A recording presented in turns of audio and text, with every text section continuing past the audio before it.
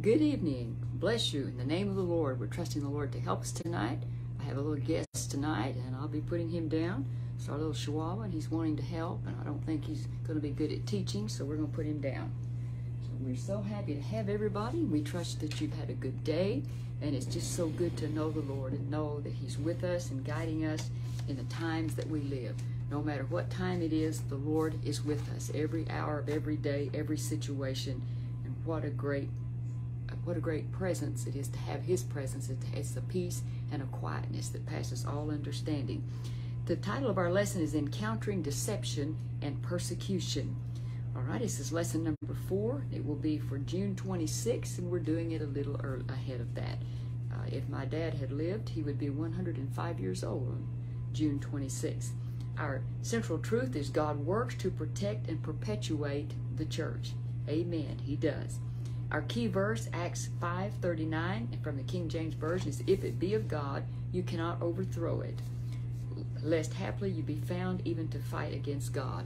From the New Living Testament, it reads this way, "If it is from God, you will not be able to overthrow them. You may even find yourselves fighting against God."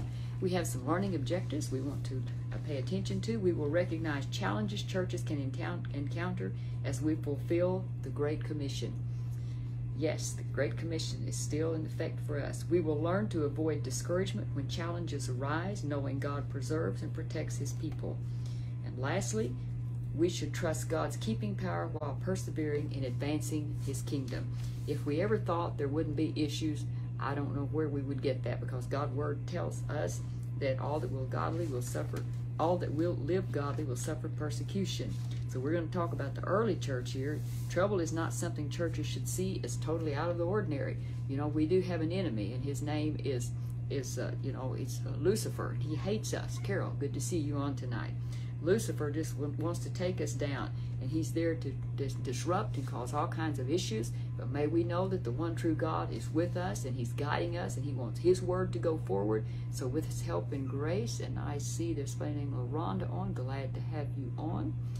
So we're just glad that we can study the Word of God. And, you know, we see the examples of these people and what they went through early on. You know, they didn't have anyone else that had been through anything like this, so it was them. They were the new ones to experience things.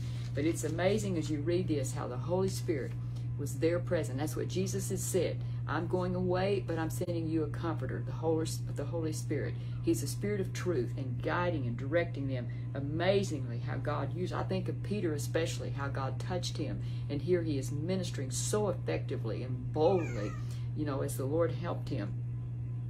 Our little Chihuahua here has got something here. Come here, honey. Come here. I'll hold you. Come on. Rico. Anyway, we've got to just let him do what he's going to do. The power of the Holy Spirit in their lives was clear as they walked through problems with courage and integrity. One of the worst things that they encountered early on was deception within the church. That was an awful, awful thing. We hate to think of anything like this happening, but it did happen. And you wonder when they started so well. Let me see if there's others on tonight. Yes, I see Mary Horner. Bless you. Let's see if any other, I don't see others that may be there, but I'm not seeing them, and I forgive you if I don't call your name. Even when things were going well, problems will never go away. The Lord was moving in a powerful way. They'd been filled with the Holy Spirit, and how God was moving. There was miracles were taking place. The church was growing spiritually, numerically, and everything just seemed like nothing could go wrong. All was going well. A spirit of unity was working among them, and I really liked that something that our writer brought out that was said the apostles, you know, often want to know who was the greatest among them. You don't hear any of that. Once they were filled with the Holy Spirit, you know, we get full of the Holy Spirit and the goodness of God and the love of God. We don't think like that anymore. We definitely should not. If we see that Spirit creeping into us thinking like that, we want to just take that to the Lord and surrender that to Him and just lay ourselves before Him and be exactly who He wants us to be. The early church dealt with the issues of daily life and found them to be opportunities to be the hand of God extended. That's what they did. And may we be the same way. A spirit of unity prevailed among them. Yet some of those people, they faced financial needs. And the one thing was so important, there was people of means. And what they did, they were so generous. And you know what? I heard a minister mention recently how that Jesus always cared for the poor.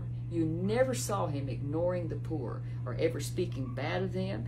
And you know, there are people, and everyone faced situations through no fault of our own. We had a financial difficulty, and God was faithful. And you know, I know my husband and I had prayed, Lord, we want to be able to give. We want to be able to help others. And the Lord had blessed us from time to time. We've been able to do that. We've been able to reach out and to be able to give to others. Well, there was one man in particular. His name, Luke cited the action of a man named Joseph. He was a Levite from Cyprus, and he was a very gracious man. In fact, I think they named him, or it could have been like a nickname that they gave him, was Barnabas. And he was a man that was always enlarging others. Years ago, I heard Brother Haymaker, a pastor at the Pryor First Assembly of God many years ago, and a presbyter there. He preached a marvelous message on this, how that he was always enlarging others. That's what this man was known for. And so when he saw a need, well, in fact, he had probably some extra money, had extra property he didn't need, and he wanted to donate that. It was his money to do what he wanted with. And what he wanted to do, he could have given a portion of it, but he chose, and he had perhaps such means, he could do it easily. But he wanted to help others. He sold some property and gave the money to the apostle to distribute to people who were in need. That's what it was for. And so that was a great thing to do. But he was known for that. Christians even will face problems. Christians will face can be financial issues. Like I said, as children of God, we faced it. And who has not? It'd be rare that a person hadn't. But it's in those times we have seen God come through in maybe some really unusual ways. And we found out early in our marriage, if we faced a difficulty like that, and that definitely did happen from time to time, but how that we knew when we would pay our tithes, we were going to honor God, we were going to bless him, and we just laid it all before the Lord, and we would just wrap our arms around each other and pray and trust the Lord to help us. And he did. And it was through those difficult times that we saw the Lord. We didn't get wealthy or anything like that, but we saw God's faithfulness, and it just encouraged us. Generosity goes beyond money to sharing one's spiritual gifts, time, and care, so fellow believers know they fellow believers know they do not face the trials of their life alone. There's nothing like somebody coming along beside you and praying with you. Gracious sharing is so much more than a handout. It is a hand up. You can't help people that will not help themselves in some way. And there are some people who never try. And if they don't, we are not obligated to, you know, like one scripture tells us, if they won't work, there's work to be done, and they won't work, you don't feed them. So you know, some people would expect that, and they would become literal just cases where poverty cases, and we don't want that to happen. And this was not what this was. But hypocritical sharing is our next title of our next section here. From Ecclesiastes 10:1, it states, "As dead flies cause even a bottle of perfume to stink, so a little foolishness spoils great wisdom and honor." And we have a case here of a couple named Ananias and Sapphira. And what was a horrible thing, an honorable thing they could have done, and they sold some land. It was their land to do with what they wanted. If they had wanted, they could have come and said, we have sold some land and we're wanting to donate this portion of it. But instead, they agreed together to be deceptive, and they were going to pretend and make it look like that they were giving everything, all of the proceeds they was going here to the church. And it would seem like that they were wanting attention, and they were wanting, it was pride, and it was greed and pride that motivated their actions. But the sin of Ananias and Sapphira was not in keeping some of the money for themselves. It was to do it. It could have done what they could have, but this hypocrisy that was fueled by their greed and pride. It was an awful thing when you think of this, when God had miraculously, how he'd come and ministered to them, and to whether they were, you would hope that they were filled with the Holy Spirit. But you know, Satan is always looking for a way to get in. And he doesn't always come from the outside. Sometimes, yes, it's from the outside. But here it was from within that he came. And this is what I've heard it said, and it's true. Satan is looking for he's looking for a person. He's looking for that person. I had a good friend of mine. She said, you know, I think that the devil studies us all the time to know our strengths and our weaknesses. She said, I think he does. Has him or his imps, they're studying people. Well, here was people, they reached out. I don't know how many that he tempted, that he was trying to tempt, but they turned away. But this couple gave in to this, and now how that they lost their lives when they came and they brought their offering or one at a time. The husband came, and did you sell? Oh yes, that's exactly that's what we sold it for. And how that the Lord, through the Holy Spirit, there again, He's there. Was the Lord being mean? No, you had to cut this off. The Holy Spirit showed him what was happening, and He spoke to him. Why would you lie to the Holy Spirit? You have lied. That's what I mean. You're lying to God, and you don't do this. And how that immediately, how that he was smitten dead. 3 hours later, the wife came in and it tells the same lie. And how Peter told her, the same feet that carried out your husband are carrying you out. Boom, dead.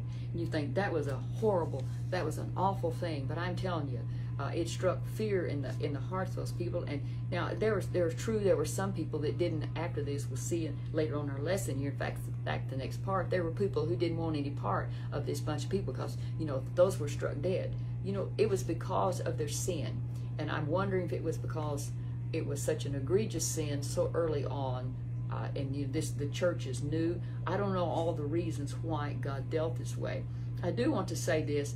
Years ago, I heard a minister say, and he wasn't one of our Assembly of God ministers, he was a minister on the radio. I think my grandmother had him on, and he was preaching and saying that this Ananias and Sapphira were just erring children, and they went straight to heaven. Folks, I don't read that way at all. The wrath of God is what I see came on those people. And I don't see them as just erring children. Not at all. That was a planned thing. It was a horrible thing. You didn't want that awful thing to get into the church, that seed to be sown and grow and grow and grow. But the Holy Spirit empowered ministry among those people that remained true. Yes, there were some of those that were afraid now of God. And that might have been an excuse that they used. But you notice, no one else was being struck dead. Now we know that it's just natural that we're all going to die, but they weren't struck dead because of sin that could have gone rampant through that church. But what happened? The church here and the apostles, they didn't get stuck right there on this situation. Oh my, what are we going to do? What are we going to do? I'm telling you, God dealt with it. God dealt with it. And so they moved on because the Holy Spirit was still there. He was still moving. We never forget that. Something awful has happened. We don't want to dwell on it and dwell on it and dwell on it. God had moved. God had taken those people out, and so let's move on. This is what they did. They went right on to it. The Holy Spirit was still the same. Jesus was going to the Father, and the Holy Spirit would come to empower them. That had happened, and so this went right on. They said, we've got to go past this. We don't ignore it, but they said we still have the works of Jesus. He said that we could do them. And here's what I like when people are saying, well, what they did, well, now in our time, the miracles, days of miracles that's past, that was just for those first century Christians. You don't find that in the Word of God. That is not. To think that Jesus, He wouldn't heal anymore, He wouldn't deliver anymore, He wouldn't work miracles, that's totally false. I mean, I think those of you listening can probably say you've seen miracles in your life at one time or another. I know I can, and I allude to it a lot, but the Lord marvelously touched me. It was a miracle that I'm alive today after being in the car accident, and it's etched in our mind, January the 8th, 2021, on a Friday afternoon about 5 o'clock. But I found how that the doctor told me it's a miracle you're alive. It's a miracle. It's a miracle because of the hematomas that were in my brain, and that they actually drained on their own. But actually it was a miracle of God. But I'm grateful because God still means He still has something for me to do. So he did a work. He is still there. He is still. It wasn't just those people. He said to the disciples, greater works than these shall you do, because I'm leaving the Holy Spirit for you, and He's going to be here for you. And so He didn't just stop with them. I cannot believe that He just said, okay, now when these die, it's just over with. You just do the best you can. Know that Holy Spirit is still here, and may we love and appreciate. He enables us to witness, and I tell you, miracles begin to be performed. They continue to be, because not everybody lived in fear. There was the church was growing, and when some realized that what had happened, that it was because those people sinned and rebelled, but said, I'm not going to live like that, so I'm not going to have to worry about that. I'm just going to love and to just trust and believe. And they saw what God was doing in these apostles' lives, and they saw the miracles that were happening. And one place I mentioned, I'm thinking of it now, so I'll just say it now, how that Peter, how that just as his shadow was cast on people, how that healing would come, just and said they were all healed. But fear versus faith. You had a time that some of those people said, well, I just won't go to that church now, because they had those people die right there. I mean, they died right there. Within the space of 3 hours, the husband and then the wife died. But you know what? The others have said, well, I have faith and trust in God. I'm going to believe in Him. So it was faith over. When fear knocks, faith should answer. I remember hearing our pastor, Brother Powell, preach that years ago, back over at Sterling way years ago. And he said, fear knocked, faith answered. That's what we've got to answer with faith and confidence and trust in God. And so some of those people, though, there's always some. We can think now, a current situation of our, fairly current, with the COVID thing. There were people, and said, well, we were locked down and we couldn't go to church. They've never returned to church. But guess what? They've returned everywhere else. They go out to eat, they go shopping, they buy their groceries, they do all the things that they've done before, except go to church. Does that add up, folks? No, it tells me that their heart really is not where it should be. I tell you, I don't want to be them when the day comes that, that death comes. Growth occurred in the good soil of this church. The gospel was being powerfully proclaimed, and it was the unity and it was the love and the devotion to God that characterized the believers. They were like Him, and they talked about a holiness, a genuine following after God's way was evident. And yes, you saw it in the judgment of God against hypocrisy, but those same the conditions will lead to growth in churches. In our time, is that we're going to, when those things happen, I'm going to be true to God. I don't have to run and live in fear because God took care of somebody like that had sinned. I just want to be faithful and true to God. I mean, God's not looking around somebody He can kill right quick. He ain't looking like that. He ain't seeing everybody what they're doing wrong. This is the idea I had as a little kid sometime. I had a picture in my mind of God was like He had almost like a hammer, and if I did, He was waiting and watching me to see if I did so He could just crack me on the head. That was an awful thing. And yet I wanted to love the Lord and serve Him. But I feared Him as far as being a terrible fear. It wasn't that. Respect we should have. But I had a wrong idea of what God was like. And I was so thankful when the Lord made it clear to me one day, that He loved me. That He loved me. I could rest in His love. And I'm thankful that He reaches out to us even as a little child. He spoke to me. I'm so appreciative of that so much. Miracles are not a guarantee that people will come to faith in Christ. For in Jesus' own ministry, that didn't always happen. And when I read this, I thought of something I heard of a man tell, that he was ministering on a college campus in California. And I don't remember which, but it was a large university. And as he was ministering, and this one man who didn't know really anything about God, and he said, well, if it's really true what you're saying about this Jesus, if it's really true that He can heal, you're talking about He can do miracles, He can do healings, and said, well, said, I'm deaf. He told him which ear he was deaf in. He said, then if He is really God, if He can really do those miracles, if He really can do that today, then I want to hear. Well, this preacher said, just, I guess under the anointing or whatever, he just stuck his finger, he said his thumb in that man's ear and just stuck it into like pretty deep, and he just prayed like that and pulled it out, and that man he said, I can hear. Well, you can't say this man really had, but he was open. And what did he do? He received the Lord. So there are some people, these miracles do draw them. It's been our understanding from missionaries who have gone to other countries, and one missionary in particular told us that he really felt sorry for the missionaries there that were wonderful people of God, but they did not believe in the baptism in the Holy Spirit. He said they were literally powerless in those lands. He said where you had the occult was so strong, where you had these witch doctors, he said, Satan has power, and said they were literally powerless. And so when you ran into these demonic spirits, people that had devils in, he said how that they, filled with the Holy Spirit, they could cast them out.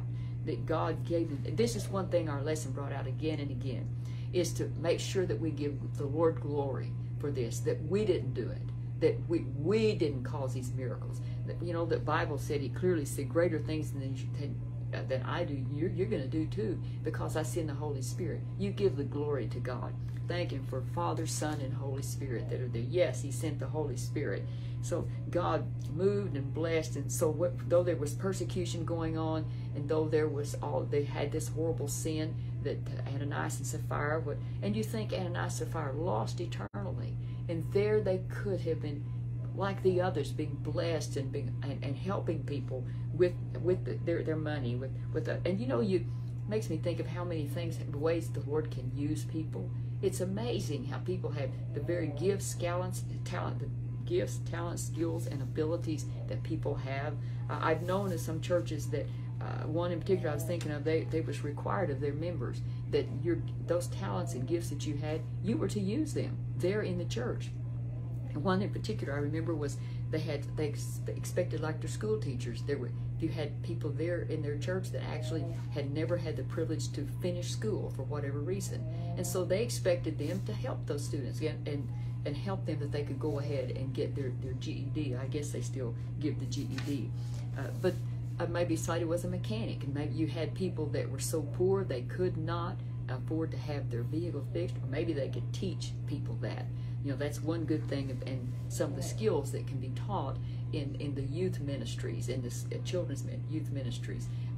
Simple skills that can be taught that can be very, very helpful. And so just thank the Lord that He can use us whatever we do. It doesn't always have to be that you're a preacher or a teacher or a great singer or this or that.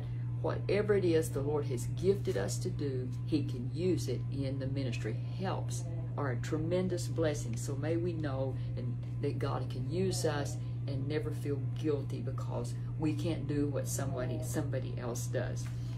Persecution and rejoicing. Faithful witness brings trouble.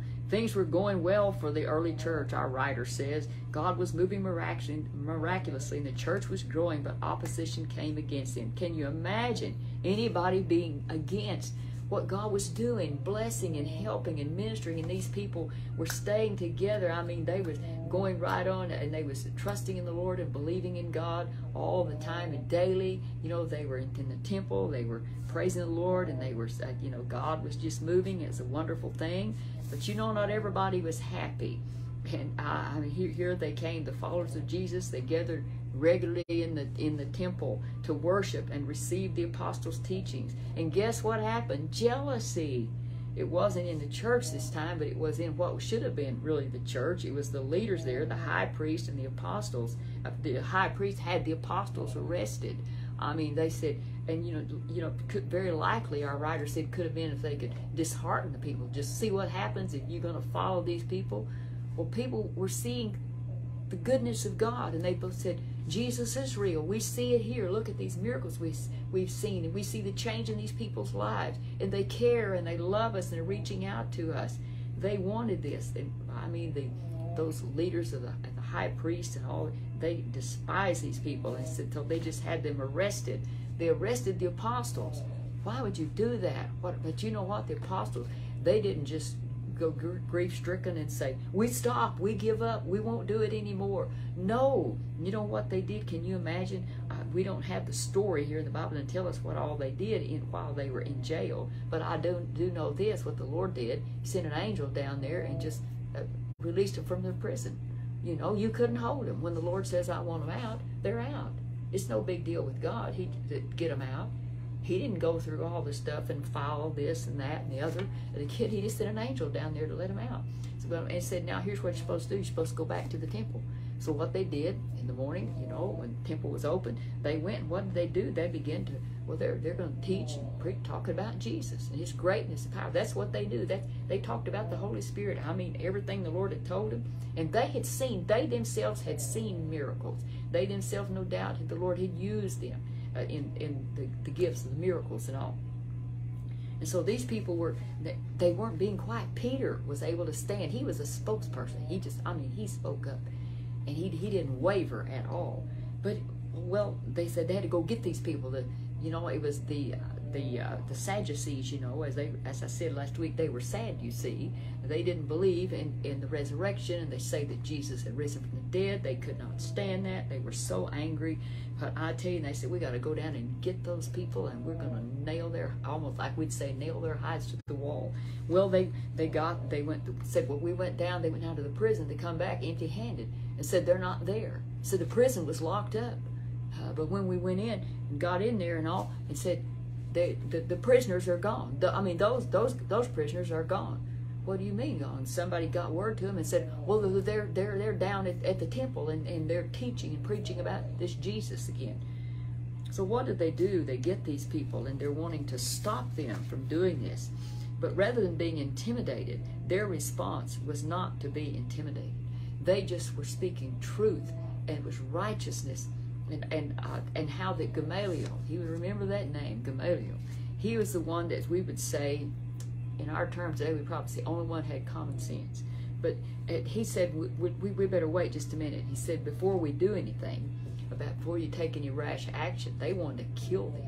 That's what they wanted to do. We're going to stop this stuff. Well, did killing Jesus stop anything? No. He was raised from the dead. But these people, they didn't learn because they refused to give in. They would not surrender. They loved being, having the attention and having the money and having all the fame and people looking up to them, rather than accepting the Lord Jesus Christ as the Son of God.